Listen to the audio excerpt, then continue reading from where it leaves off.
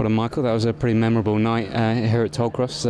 Euro Allstars leading on the first air duel in the pool and 200 breast win for you. Do you want to talk me through that race?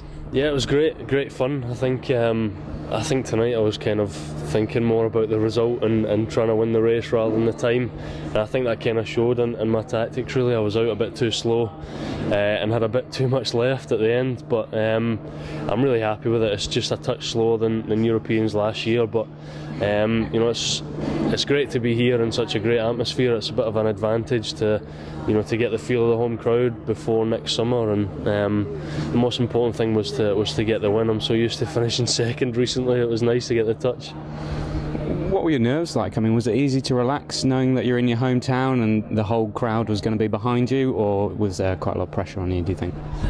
I think I put quite a lot of pressure on myself because I wanted to make sure I got the win, and I knew how close it was going to be.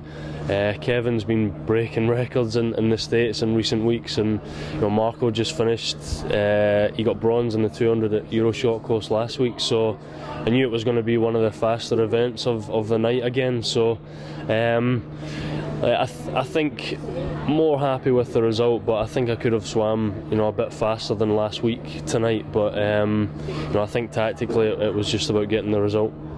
And for you personally, being from Glasgow, the noise when you were coming down that last 25 must really whet the appetite for coming back here next year. Yeah, definitely. I mean, the pool is such a great venue. It really is a world-class facility now, and it's amazing coverage for us, to be on Sky Sports this week, and to have a packed house is brilliant. I had so many friends and family there as well tonight, which was great fun, and it was important I kind of got a full dress rehearsal really ahead of the summer.